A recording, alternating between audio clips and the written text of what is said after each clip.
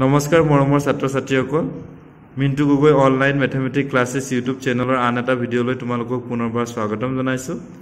আজি মই ক্লাস 8 ৰ অসমীয়া মাধ্যমৰ অধ্যায় 1 ৰ পৰিমেয় সংখ্যাৰ অংকবোৰ দিম।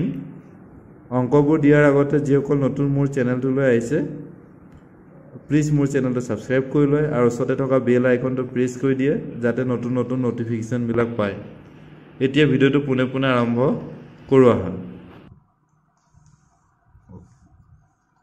যিবোৰ সংখ্যা p by q আৰ্হিত লিখিব পৰা যায় য'ত p আৰু q অখণ্ড সংখ্যা আৰু q not equal 0 সেই সংখ্যাবোৰক পৰিমেয় সংখ্যা ৰেশনেল নাম্বাৰ বোলে।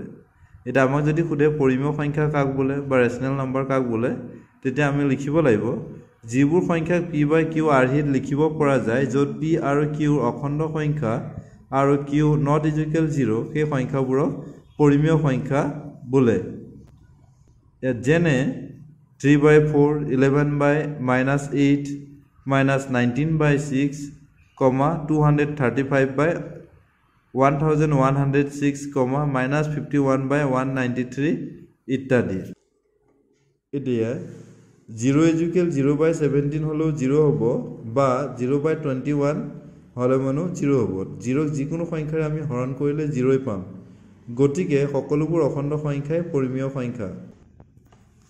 ধনাত্মক আৰু ঋণাত্মক পৰিমেয় সংখ্যা। এটা পৰিমেয় সংখ্যা p by q q not equal 0 যদি p আৰু q উভয় ধনাত্মক আৰু উভয় ঋণাত্মক তেন্তে সংখ্যাটো ধনাত্মক পৰিমেয় সংখ্যা হ'ব। উভয় ধনাত্মক যদি প্লাস প্লাস হয় উভয় ধনাত্মক প্লাস প্লাস হলে মানে প্লাসই হ'ব আৰু উভয় ঋণাত্মক মাইনাস মাইনাস হলে মানে প্লাসই হ'ব। মাইনাসে মাইনাসে প্লাস হয় সেইকাৰণে সংখ্যাটো ধনাত্মক পৰিমেয় সংখ্যা হ'ব।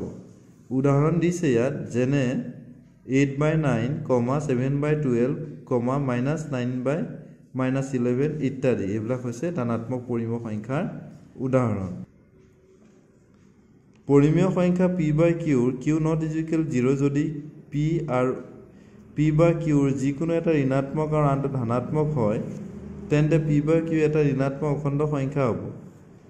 যিকোনো ঋণাত্মক আনটো ধনাত্মক মাইনাস বা প্লাস থাকিলে মনে বা প্লাস বা মাইনাস থাকিলে মনে প্লাস মাইনাস সদায় মাইনাসে হয় সেইকাৰণে আমি কৈছো ঋণাত্মক অখণ্ড সংখ্যা হ'ব। যেনে -7 by 8, 8 by -9, -11 by 236 ইত্যাদি। এতিয়া পৰিমেয় সংখ্যাৰ ক্ষেত্ৰত আমি গম পালো যে আবদ্ধতা বৃদ্ধিত আমি যোগ বিয়োগ পূৰণত আবদ্ধ হৰণত আবদ্ধ নহয়। যোগ বিয়োগ আৰু পূৰণত আবদ্ধ হয় কিন্তু হৰণত আবদ্ধ নহয়। বিনিময় বৃদ্ধিত যোগ আৰু পূৰণত মানি চলে বিয়োগ আৰু হৰণত মানি নচলে। বিনিময় বৃদ্ধি মাত্ৰ যোগ আৰু পূৰণত মানি চলে বিয়োগ আৰু হৰণত মানি নচলে। সহযোগ বৃদ্ধি যোগ আৰু পূৰণত মানি চলে বিয়োগ আৰু হৰণত মানি নচলে। বিতৰণ বিধি a into b plus c equal a আৰু b পূৰণ কৰিলো ab plus a আৰু c পূৰণ কৰিলে a into c এইটো হৈছে বিতৰণ বিধি বুলি কয়।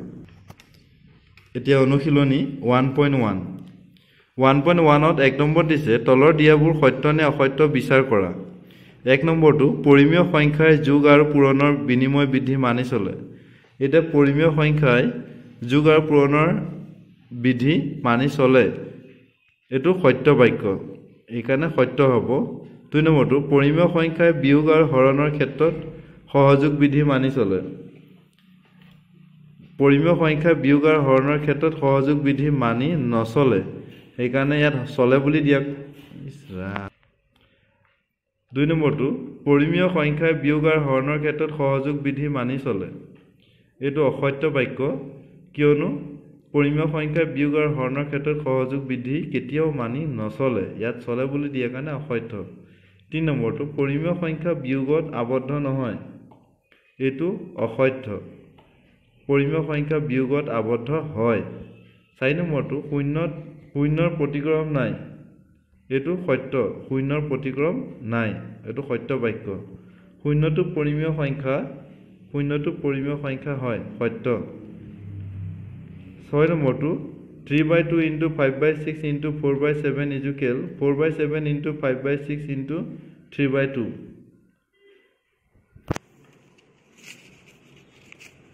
এইটো দুইফালে সমান সমানে আছে সংখ্যাকেইটা সমান সেইকাৰণে এইটো সত্য 7 নম্বৰটো 5/9 into 1/3 plus 7/3 inside the bracket is equal 5/9 into 1/3 plus 7/3 এইটো অসত্য কিয়নো এইটো যদি আমি কৰো দুইফালৰ মানটো সমান নোলাব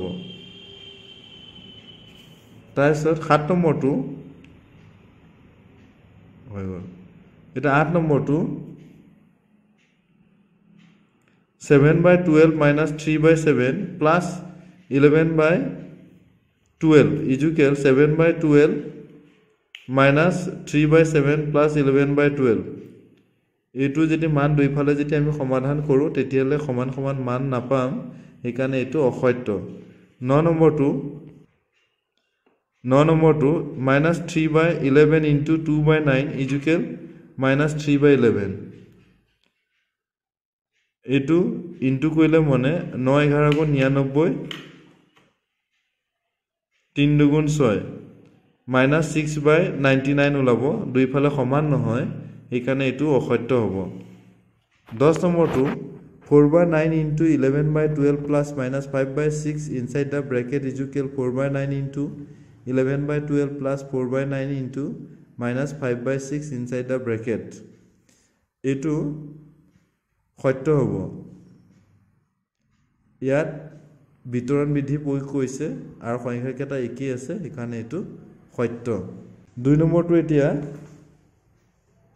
যোগাত্মক বিপৰীত সংখ্যাবোৰ লিখাবলৈ দিছে 1 নম্বৰটো -7/9 -7/9 ৰ যোগাত্মক বিপৰীত তাৰ মানে বিপৰীতটো লিখিবলগীয়া হলে -7/9 ৰ বিপৰীত হ'ব +7/9 আৰু 2 নম্বৰটো 3 আছে 3 বিপৰীত হ'ব -3 আৰু 3 নম্বৰটো -2/8 আছে ইয়াৰ বিপৰীত হ'ব only 2/8 মাইনাস চিনটো আঁতৰি যাব 4 নম্বৰটো 19/-7 আছে 19/-7 ৰ বিপৰীত যোগাত্মক বিপৰীত হ'ব +19/7 5 নম্বৰটো -a/c আছে ইয়াৰ যোগাত্মক বিপৰীত হ'ব a/c only 3 নম্বৰটো -20/11 আৰু 5/6 ৰ যোগাত্মক বিপৰীত সংখ্যা দুটা লিখা ইয়াৰো একে হ'ব মাইনাস থাকিলে মানে প্লাসত লিখিব লাগিব +20/11 আৰু 5/6 এটো প্লাসত আছে মাইনাসত লিখিব লাগিব -5/6 আজ মৰমৰ ছাত্ৰ ছাত্ৰীসকল আজি মই 3 নম্বৰ লৈকে দিলো বাকি প্ৰশ্নৰ উত্তৰবোৰ আন এটা ভিডিও দিয়াৰ আশাৰে আজিলৈ ইমানতে